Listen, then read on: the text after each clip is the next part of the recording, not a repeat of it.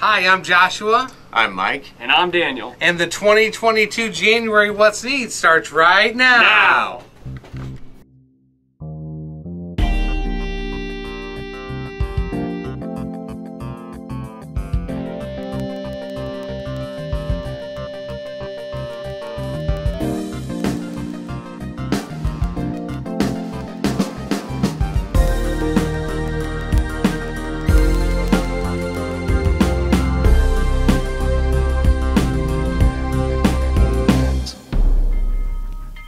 The What's Neat Show is sponsored by Lombard Hobbies, your value hobby shop for over 40 years of modelers helping modelers.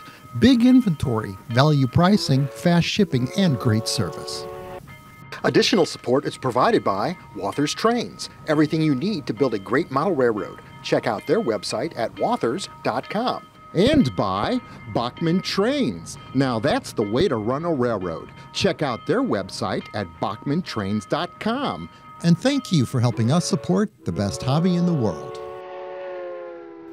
This is What's Neat for January 2022. I'm your host, Ken Patterson, and this month we do have a good show in that John Fowler walks us through from start to finish everything about printing with 3D printers these days. That's all the rage. I've got two models sitting here that we got from G&L Robotics, USA.com. Greg Summerland had shared with us these machines that he actually sold to James Regier, and James has been using them an awful lot as his house is being rebuilt, so he's left them here in the studio. Recently he's printed 8 O-scale Clydesdales in this device. This is the Anycubic Photon Model X, which is one of the largest print beds available to us hobbyists, whereas he was able to print 8 Clydesdales at the same time on this machine. So it's got a very large print bed for 3D printers, and this in fact is a resin printer. There are two types presently. There are resin printers and there are filament printers. The filament printers are the ones that have like the weed eater type line, similar to what we showed on the December 2015 What's Neat with the Dremel 3D Idea Builder print machine, which was all new technology back then, and that machine back then was at $999 available at the Home Depot. These machines have truly come down in price since that. Next to it, I've got the wash station, the Anycubic wash station. And what that does is it washes the models after they're printed in alcohol, which cleans off the excess sticky resin that may be on the model after it's printed with the resins in this machine right here. And then it also has UV lights. So the model is spun around on a flat turntable as the UV lights further cure the model into complete hardness. And John Fowler walks us through the entire process, sharing with us his print farm, I would call it, where he has multiple types of machines, including these, set up, and he shares with us how he builds O-scale tunnel portholes from start to finish. And he's very particular in that he wears a lab coat, gloves, respirator, and vents the fumes out of his studio. So he's very cautious with regards to that. So it's a very good video to watch and learn all the techniques and the safety precautions that he likes to go through. Also in this video, Denny Yelsma shares with us his wonderful railroad club down in Jacksonville, Florida. It's called the Jacksonville Terminal Model Railroad Museum Club. And it's absolutely amazing in that this is a double-deck layout. It's designed for operation. They do use a timetable, a schedule, a fast clock, and they're very strict about how they run their trains on this layout, which further enhances the hobby for so many people. Also, I'd like to make sure that you check out the What's Neat This Week video podcast that we record every Saturday night, bringing you updated on all the new products in the hobby every week, and including special guests, modelers just like you that have great layouts and great talents to share with all of us. It's a fun show with our podcast crew, and again, you can check it out on YouTube, What's Neat This Week in Model Railroading. And with that, let's continue on with the rest of this January 2022 What's Neat. Hello, this is Michael Gross, and you're watching What's Neat with Ken Patterson. Hey everybody, John Fowler.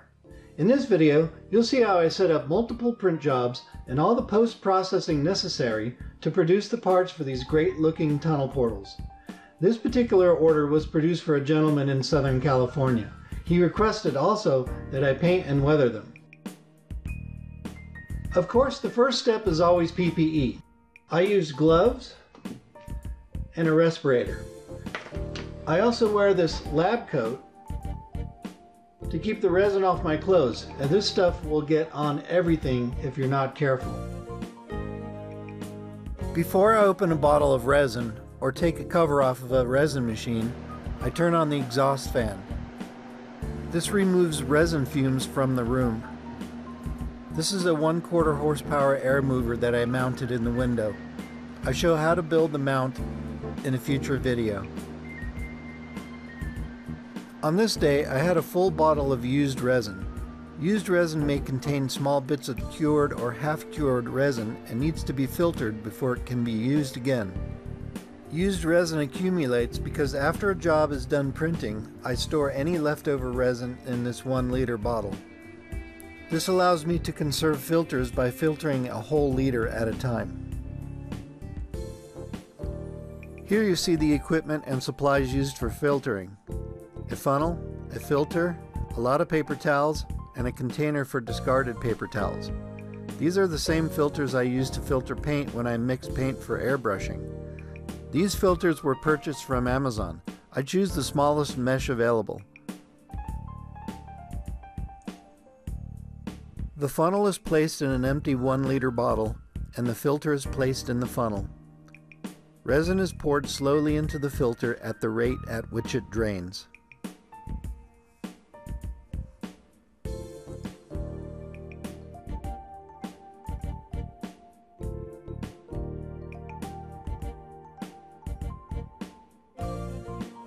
When all the resin is filtered, the equipment is wiped clean. Cleanup after every step is an important aspect of resin management.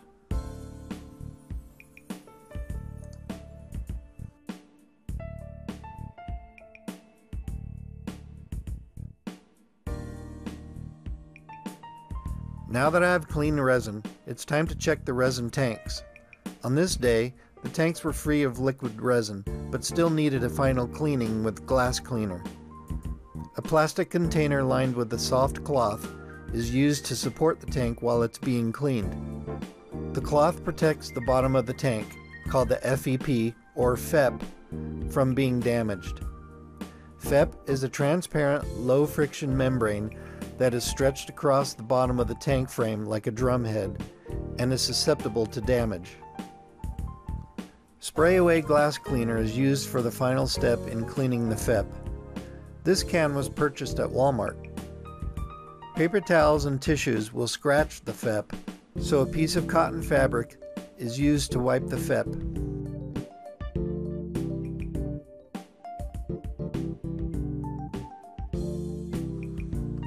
Holding the tank up to the light allows me to see any remaining residue and to check for any little pieces of cured resin that need to be removed. Cured resin left in the tank can damage the FEP and even the LCD on the printer if a job is run without removing it. The hardened pieces can be stubborn and difficult to remove. In this case, a piece of low-tack, magic transparent tape was used to pull it up.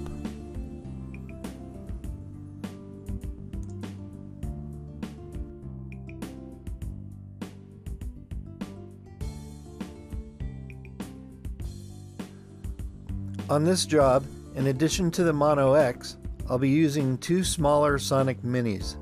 The tank cleaning process is the same for these machines.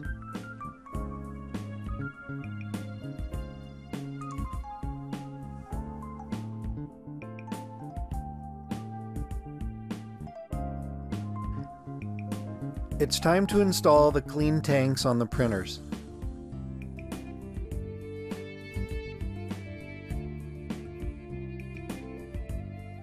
The tanks are held in place with finger-tightened bolts or screws, torqued until they're just snug.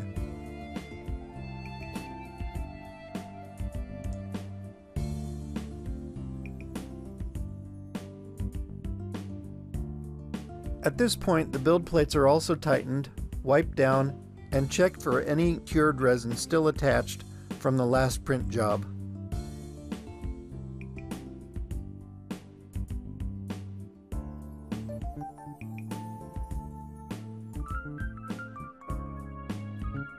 While the cover is still off, the resin is poured into the tank. I shake the resin to ensure complete mixing. Air bubbles introduced by shaking will rise to the surface of the liquid if left to sit for 15 to 30 minutes.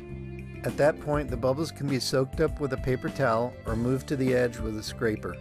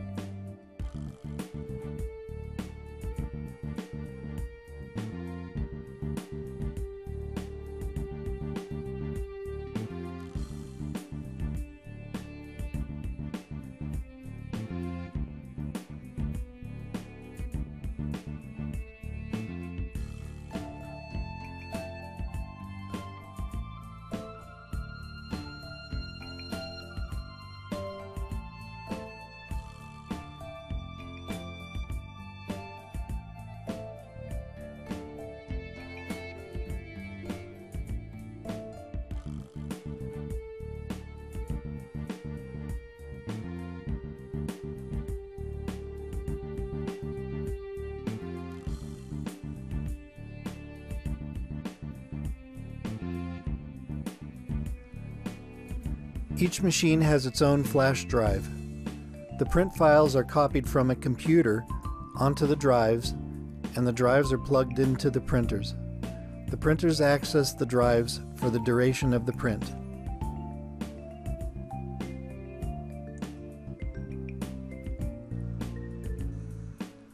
The prints are started by navigating via a touch screen on the face of the printer to the desired file on the flash drive, selecting the file, and pressing the Start button.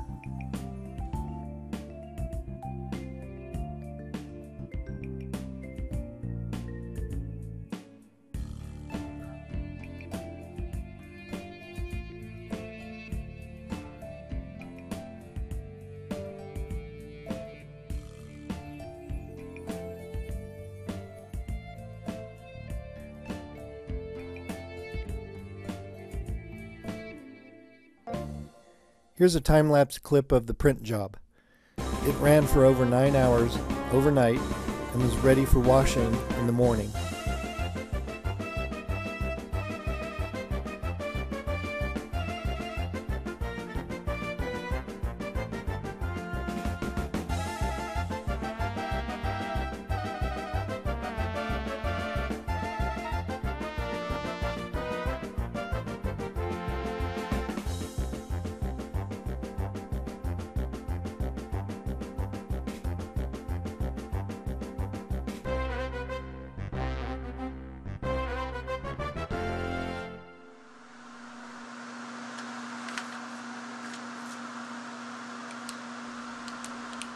When the prints are finished, the screen displays the time it took to print.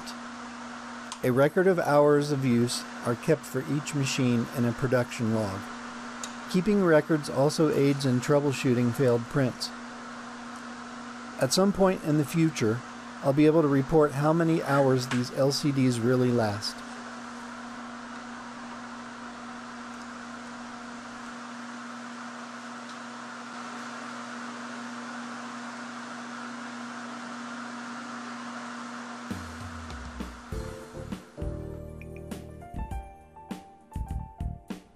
The freshly printed parts are still covered in liquid resin.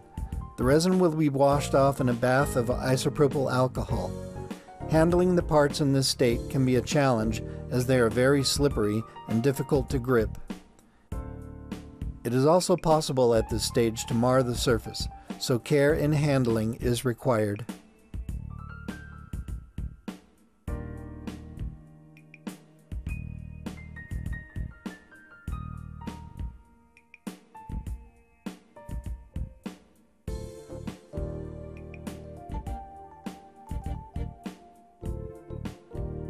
The build plates are removed in preparation for deplating.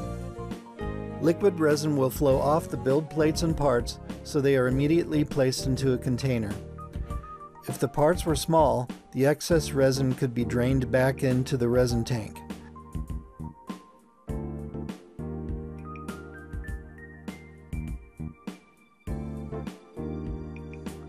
A putty knife with a sharpened edge is used to deplate the parts.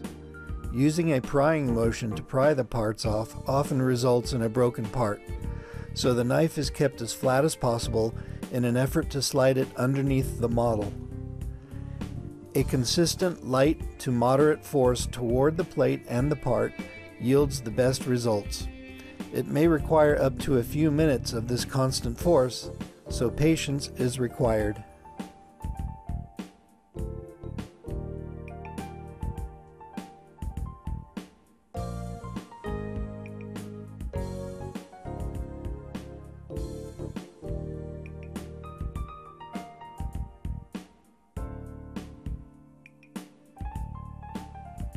Parts with a large footprint generally have greater adhesion and are more difficult to deplate. Build plate adhesion can be affected by values set in the slicing software and by the texture of the build plate.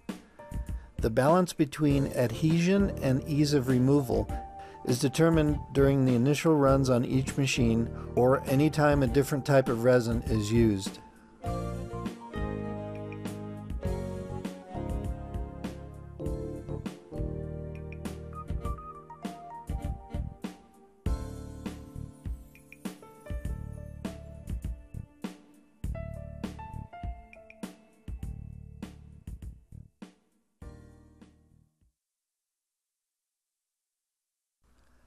When washing the parts, I wear a face shield to protect my eyes from splashing alcohol.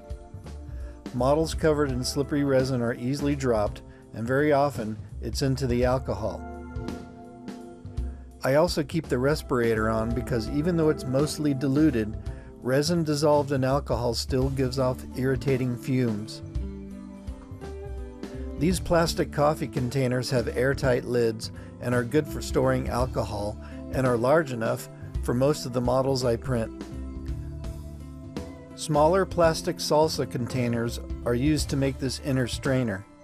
About 10 small holes are drilled into the bottom rim to allow the alcohol to drain out.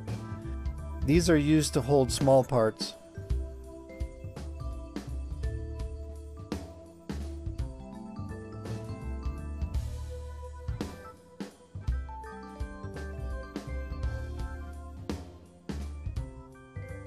The models are put through 2 baths. The first bath is 90% isopropyl alcohol. The second is 70% alcohol and is only used as a rinse. Parts are left in the 90% bath for 20 minutes. After being removed, a soft brush is used to brush away the diluted resin.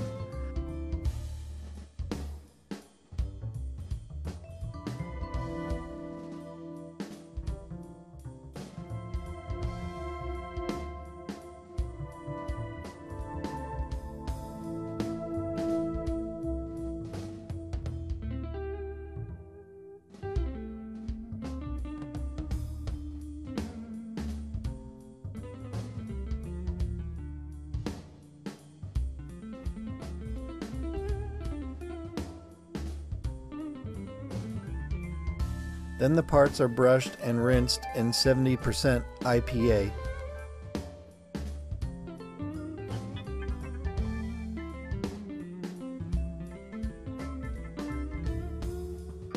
After the rinse, they're left in a box lined with paper towels to dry overnight.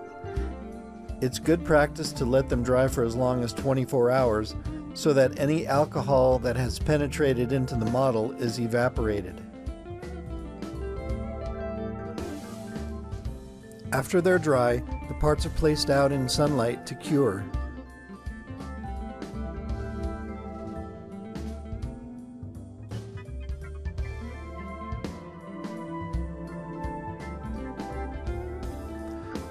On this day, the UV index was 9 according to the local weather report, so the parts were left for about 10 minutes and then turned over.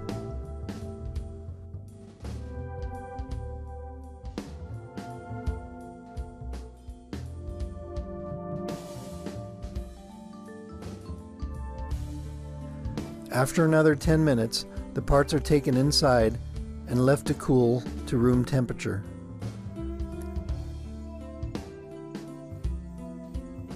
The models are washed in laundry detergent and water, rinsed in clean water, and left to dry.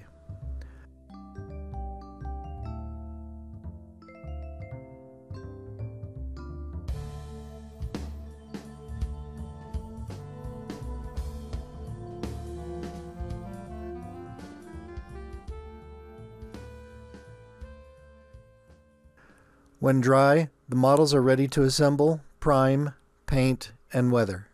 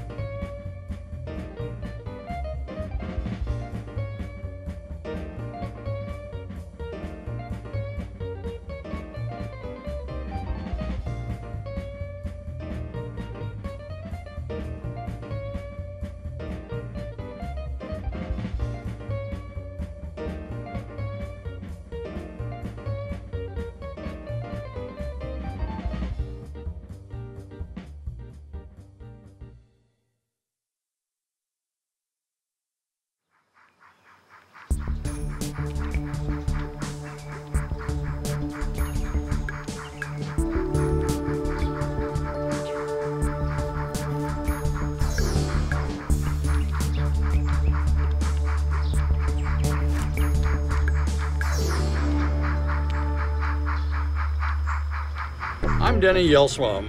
Many of you know me from Yelsma Graphics, the guy that makes all the railroad embroidery clothing, and you've seen me at 1,000 train shows all over the United States. And some of you know me from the What's Neat. I will be a special guest on What's Neat this week with Ken Patterson. But today you're going to see me in a little bit different light than you normally see me. I'm a member of a model railroad club here in Jacksonville, Florida. And it's a really special treat that we have for you today, because this club is one of the finest railroad clubs in the southeast United States. It's extremely accurate, and I think you'll really enjoy it. And I'm a member of this club, and every Friday I get the pleasure of coming and running trains. You know, when Ken Patterson ends his show, he always says, "Let's go run some trains." So just like Ken Patterson, I'm going to say, let's go run some trains at the Jacksonville Terminal Railroad Museum Club layout. We're here inside the Jacksonville Terminal Railroad Museum Club layout. I want to tell you a little bit about this layout. It's extremely unique. It's in a building that's 25 by 35. It's actually 3 levels. We have 2 helixes. We use code 100 for the main line. We use code 83 for some of the sidings and code 70 for some of the yards. We have hand throws, and then we also have electronic throw switches. All the track is controlled by signal, and we are depicting in this layout the Jacksonville, Florida area, a 50-mile radius of Jacksonville. And it's from Jessup, Georgia, all the way south to St. Augustine and all the way west to Baldwin, Florida. About a 50-mile radius of Jacksonville. Jacksonville, 90% of the trains that come into the state of Florida go through the city of Jacksonville. And what this museum is doing is depicting the era from 1939 to 1974. And we run in eras, and every Friday we have a running session. And it's really neat to come here and have a running session, because we walk in just like a regular train crew would walk into the crew quarters, and we get our orders, and we're assigned a train, and we start operating. Right now the club is operating in the year of 1946, and we run passengers and freight. And so most of the buildings are hand built from kits, and some were scratch built. We have some very talented members here. The club has around 15 to 18 paying members. That varies. And on an operating day like today, we typically will have around 5 to 6 people operating, because we normally run 4 to 6 scheduled passenger and freight trains a day. So let's go watch some of the trains move around this layout. We're going to first start at the Jacksonville Terminal, and that's what this club is named, the Jacksonville Terminal Railroad Museum Club layout. And Jacksonville had a beautiful train station, and we have this depicted, and you'll see different sites around this layout that are actually, everything is pretty accurate because we have photographs. And as I said before, I think this is one of the finest layouts that you'll find in the southeast United States. We're going to start this tour of the museum layout right here at the Jacksonville Terminal Railroad. And we have a model here of the Jacksonville Terminal. This terminal was built around 1918, or started in 17 ended in 18.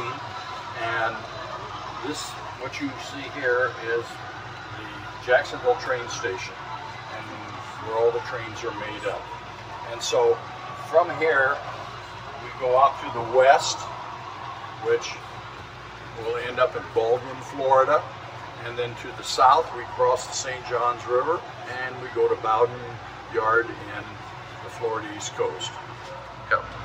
What we have here is a model of the Trout River Bridge. This was on the main line of the seaboard in North Jacksonville.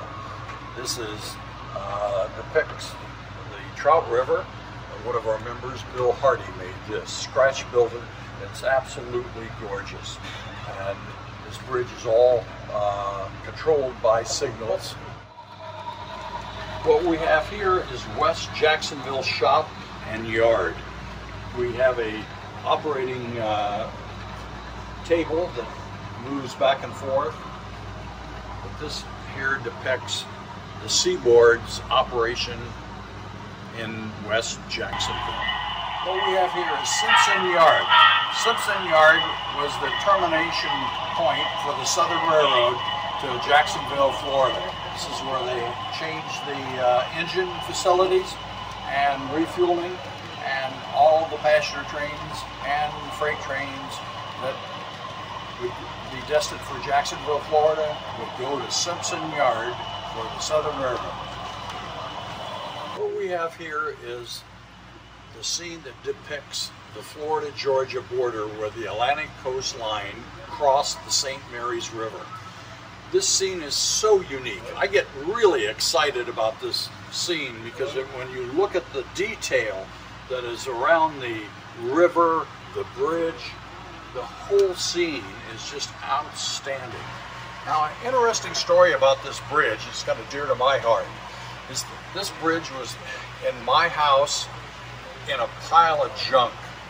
And if you saw this bridge, you wanted to throw it away. And I was talking to Bill Hardy, and he says, hey, we could use this bridge at the Jacksonville Terminal Railroad Museum layout. And I said, well, go for it.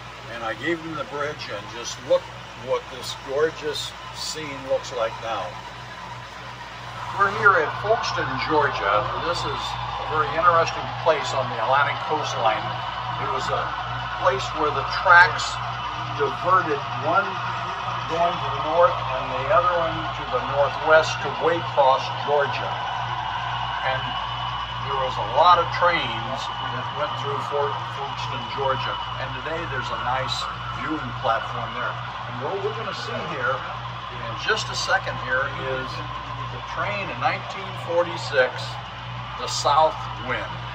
And it originated in Chicago, and it was pulled by the Atlantic coastline steam engine. This train is exactly how it was. One of the things that we pride ourselves here at the Jacksonville Terminal Railroad Museum is that each train is exact how it was when it ran in that particular era. The cars, we have a member that is a scratch model builder, and boy, we make sure that everything is exact.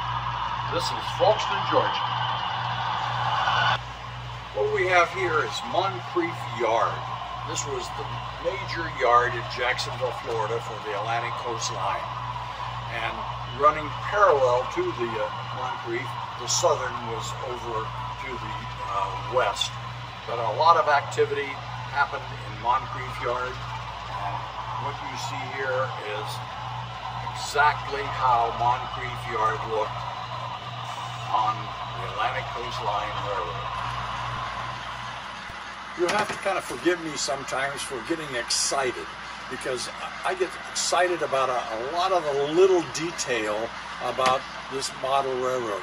What we have here is the train station at South Jacksonville. Very few people actually know that there was a train station at South Jacksonville on the Florida East Coast. At one time, at this section, it went out to the beaches, and then going south it went to Bowden Yard. But the detail that we have on this layout of this small little station is depicted on this railroad. What we have here is Bowden Yard. This is the northern terminus of the Florida East Coast Railroad. And for those of you who don't know anything about the Florida East Coast Railroad, it was founded by Henry Flagler, John D. Rockefeller's business partner. And he came to Florida and he built the Florida East Coast Railroad that ran from Jacksonville to Miami, Florida, 358 miles. And what we have depicted here is the northern terminus yard, their home yard, their big one, and it's called Bowden Yard. And the president of our railroad club here is Rodney Butcher. He spent 44 years as an engineer running out of this yard here, Bowden Yard, here in Jacksonville, Florida. And another footnote about Bowden Yard, which is extremely interesting, and why this club is so accurate on its history and depicting everything. When we showed you a picture of South Jacksonville, right there was the original Florida East Coast Yard. But in the real estate boom and the big boom in the 1920s, Jacksonville and the railroad grew so much that they had to move it 7 miles south, and they created Bowden Yard. And they made a 2 double main line headed south, and that's how Bowden Yard was created. We're in St. Augustine, Florida. As you can see here, the scene here, we have the train station, we have the Howard Johnson, and we actually have Miller's shop.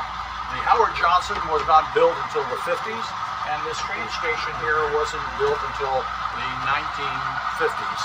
And it was a really futuristic train station at that particular time. You got to remember that the Florida East Coast was a seasonal railroad. Heavy traffic in the wintertime and very slow in the summertime. It was mainly passenger trains, perishables such as fruits and vegetables and orange juice naturally. And when the season came in, that's when the railroad really got busy. But the main part of their business was seasonal tourist northerners coming down to sunny Florida. They came from the New York area and the Chicago area, and they actually had more trains coming out of the Midwest than they did out of the Northeast. But this is St. Augustine, Florida. What we have here is Fernandina Beach. This is a branch line of the seaboard, and actually Fernandina is very historic in rail history because it was the first railroad that ran from Fernandina to Yulee to Cedar Key, and the founder of that railroad was a guy named David Yulee, and there's a town just north of Jacksonville called Yulee. But this here is Yulee, Florida. It was basically a paper mill town. It was a mill town, and the seaboard brought in pulpwood, and we depict the scene of Fernandina, and I think they did an outstanding job. We have downtown Fernandina.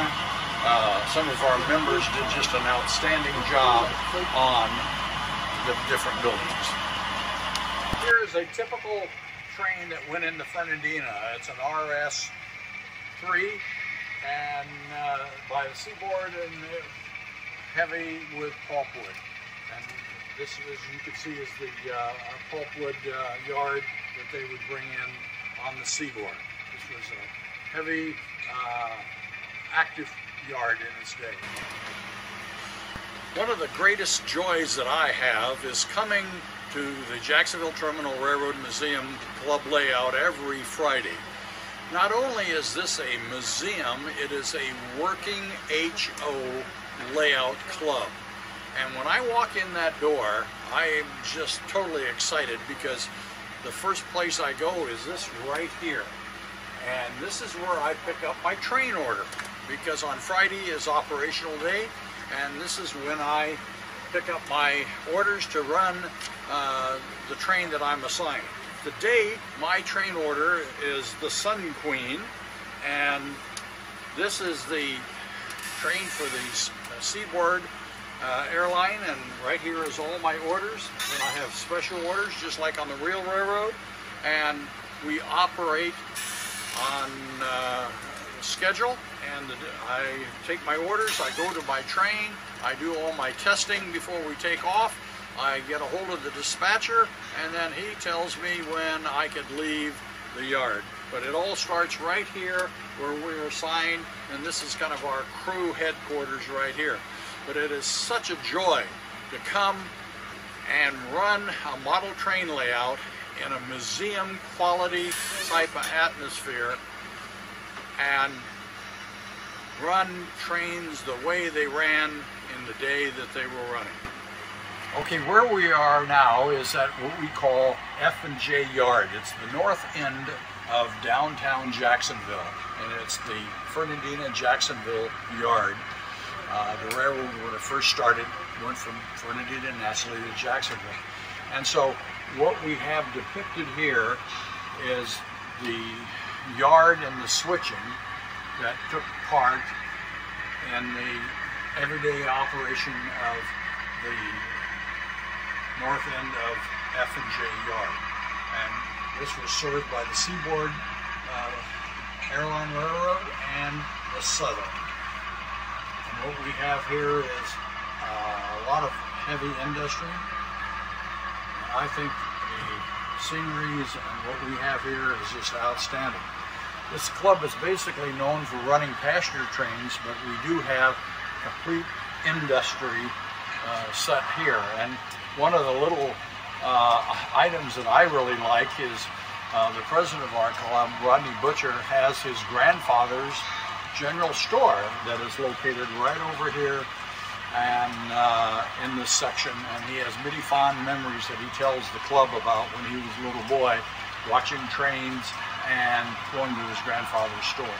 So once again, not only are we a model railroad club, but we're a museum. What you see here is the Talleyrand dock area. As time went along, they had to dredge the St. John's, and they made the first municipal dock, and the railroad served this particular area. What we have here is the roundhouse and engine facilities just west of the Jacksonville Terminal station. What you see here is the roundhouse. This was scratch built from photographs and blueprints by Jack Wagner, a longtime member of our club, who was a semi-professional photographer, and scratch built this entire roundhouse area. The turntable does work. Basically, we have a rule at our club that once the train, engine, car gets on, we don't want to touch it physically.